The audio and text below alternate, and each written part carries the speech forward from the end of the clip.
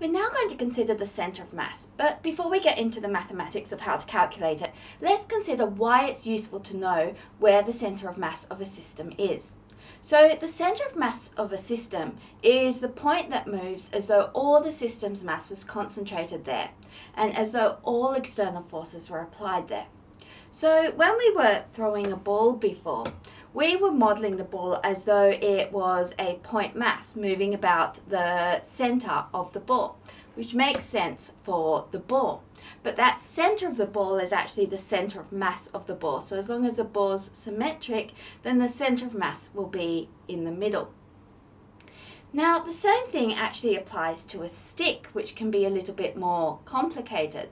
So physically, to find the centre of mass of a physical system, what we can do is find the point about which the system balances, if we place it on that point, or we can try hanging it, and the point about which it will hang levelly, which can be a little bit tricky to find, is the centre of mass of the system. So for this stick, you can see the centre of mass is just at the end of the yellow point there.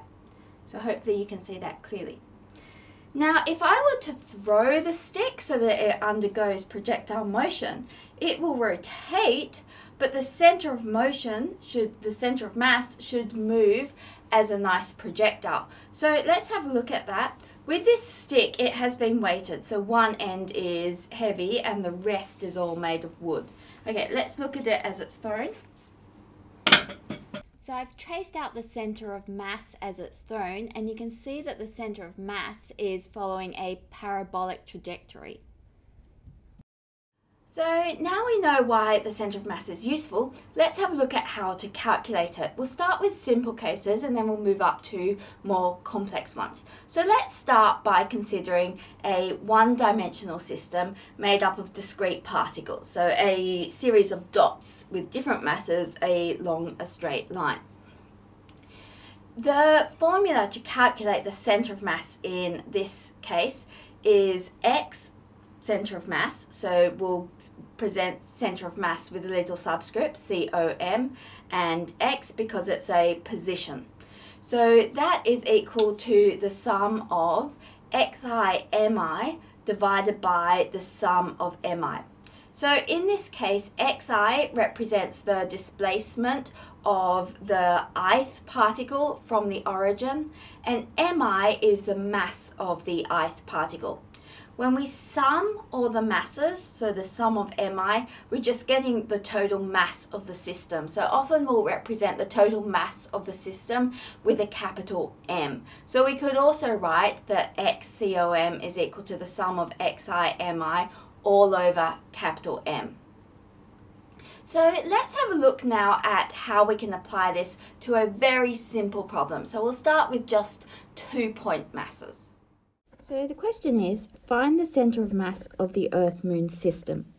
The Earth is 3.844 times 10 to the 8 metres from the Moon, and it's measured from centre of mass to centre of mass. So always assume that measurements are given from centre of mass to centre of mass. The Earth has a mass of 5.972 times 10 to 24 kilograms, and the Moon has a mass of 7.3848 times 10 to the 22 kilograms. Okay, so in order to solve this is a one-dimensional case because here we've got our Earth, here we've got a Moon. So it's useful to start by drawing a diagram. And let's measure x from the centre of the Earth. So let's put this as x equals 0, and then we've got this distance here, and we're told that this is equal to 3.844 times 10 to the 8 metres. So that distance is xm, and we'll call x of the Earth is equal to 0. So the formula we need to use is that the location of the centre of mass is equal to the sum of xi mi over the sum of mi. So in this case, we are only considering two objects, the Earth and the Moon. So we'll give them subscripts E and M. So what this formula means is that the x of the Earth times the mass of the Earth plus the x of the Moon times the mass of the Moon over the sum of the masses, so that's the mass of the Earth plus the mass of the Moon. And we've just said that x of the Earth is equal to 0.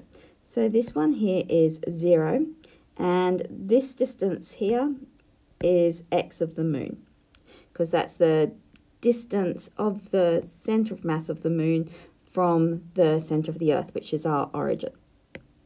So what we can do is we can now substitute in. This first term's 0, so we won't bother writing down the mass of the Earth here because we've got a 0 to start with, plus xm, which is 3.844 times 10 to the 8 times the mass of the Moon. So the mass of the Moon is 7.3848 times 10 to the 22.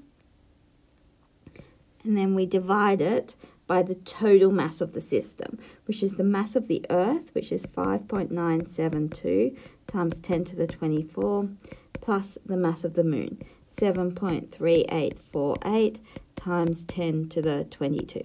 So you can see the mass of the Earth is almost 100 times bigger than the mass of the Moon. Okay, so now what we can do is we can enter this into the calculator and solve it.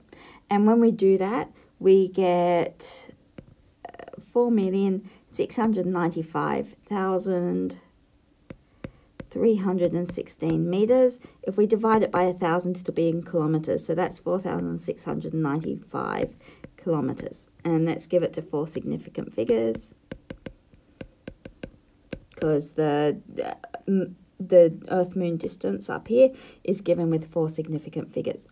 Okay, so interestingly, the radius of the Earth is equal to 6,378 kilometers. So this centre of mass is actually inside the Earth. So it's around about here, where I've drawn the purple cross. Now, that's not really surprising because the Moon, it has so much less mass than the Earth. So we'd expect that centre of mass to be much, much closer to the Earth than to the Moon.